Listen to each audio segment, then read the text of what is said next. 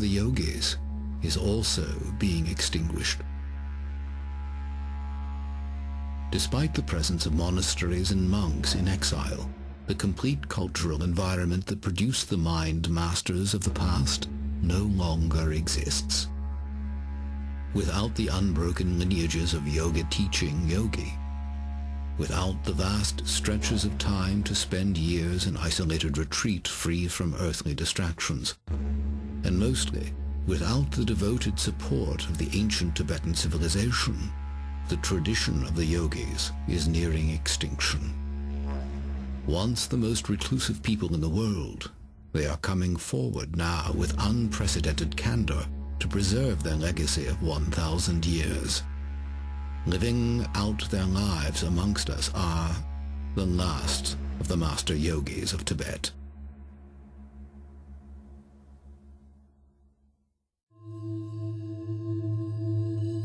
To grasp the loss at stake with the loss of the master yogis, it is vital to understand what they have contributed to human development during their unique history. While the most advanced thinkers in the West developed the physical sciences to improve the outward state of humanity, the yogis developed a science of the mind to improve the inward state of humanity. Improving the emotional and moral response of the mind was their lofty goal, to transform patterns of thinking and alter patterns of acting by conquering anger, aggression, greed, pride, jealousy, even subdue states of physical discomfort. The techniques they developed to achieve these results are only now being recognized and affirmed by Western study of the brain and body.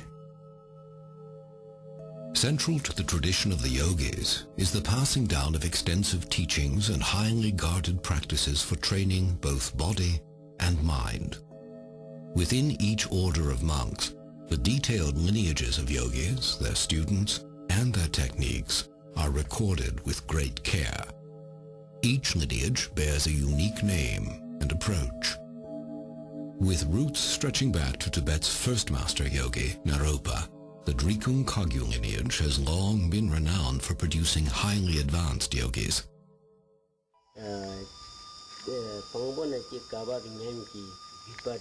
The Drikung Kagyu lineage has been running continuously without any kind of breakage in between or any kind of adulteration.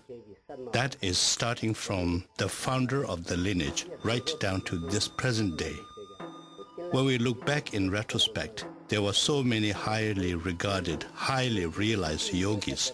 The blessings are passed from one master to the other, right down to this present day. That is our specialty. I think practitioner, you benefit your mind. The academic is just knowledge. Maybe you become a teacher, you teach in the terms, and this is one thing. But the practitioner, you have received you some blessings, and if you don't have this blessing in this lineage, you cannot have certain power to help benefit other people. And also, someone who not go to the academic school, but his practice, he certainly opened his wisdom. And he also know other people, how they need to benefit. He will know. What is it then that defines a yogi? How do they differ from the ordinary monk? Outwardly, few clues are to be found. The most lucid answers to the question come from those who have walked the path themselves.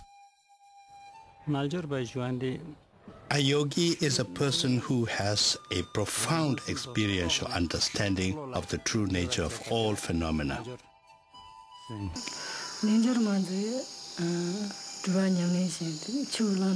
yogini is the practitioner who does extensive retreats and one who has gained experiential understanding of the teachings. So it would have to be someone who has not only received ordination, but someone who has done extensive retreats. A yogi means one who enters into the Dharma, or Buddhist teachings. And after that, one who does the practice, which is about the mind, training the mind to be always at ease, always at peace. That is the definition of a yogi. Dharma lives within the yogi. Yogi follow the Dharma. If you really live on the Dharma, nothing can harm you. Even though they can be taken this life, but they cannot take next life. What a yogi or yogini strives to do is to put an end to the suffering that exists in cyclic existence. In order to do that, a yogi or yogini has to train his or her mind. Simply stated, a yogi or yogini will strive to counter all the negative emotions and try to generate positive energy. Experienced, qualified retreat person, even he remain in a street, a lot of noises, a lot of people, a lot of cars there, but his mind can remain fully concentrate. If someone who have not that qualified, like I think myself, even remain in a remote area, try to meditate, my mind go everywhere. Keeping the mind from going everywhere is precisely the challenge in meditation. And for centuries, aspiring yogis have retreated to remote places to avoid distraction while training their minds.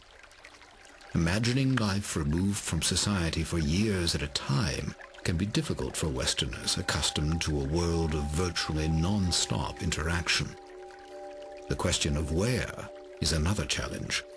For Tibetans in exile, such places still exist in the Indian Himalayas beyond the reach of the Chinese.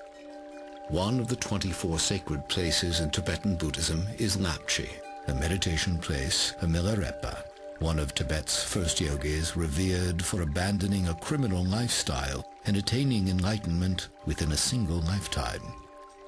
A monk hiked for 6 days with a heavy camera into the mountains to bring back a glimpse of this primitive retreat. Even now, the images he recorded were permitted with reluctance.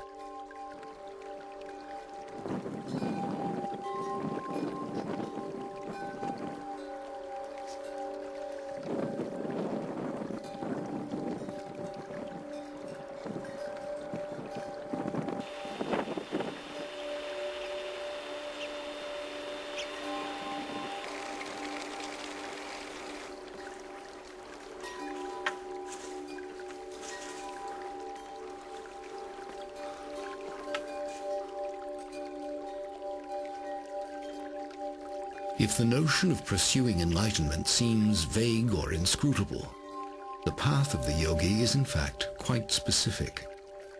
The techniques and practices developed over a millennium are revealed to them in a rigorous order and only by an accomplished practitioner. Their beginning premise is that the untrained mind is like a raging elephant out of control. The yogi's initial task is to slowly put reins on the leaping, erratic thoughts of the mind by using specific tools, the repetition of core beliefs in mantras, and exercises to empty the mind of conceptual thought. 2 yogis in retreat in Lapchi agreed to an interview, an unheard-of opportunity.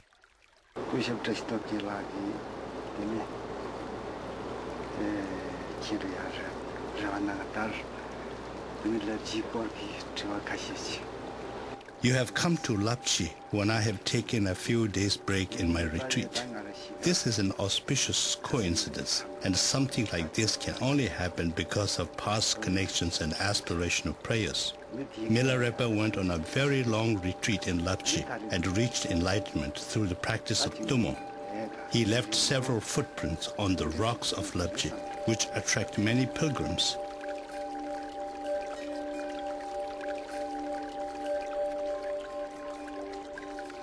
The disciples of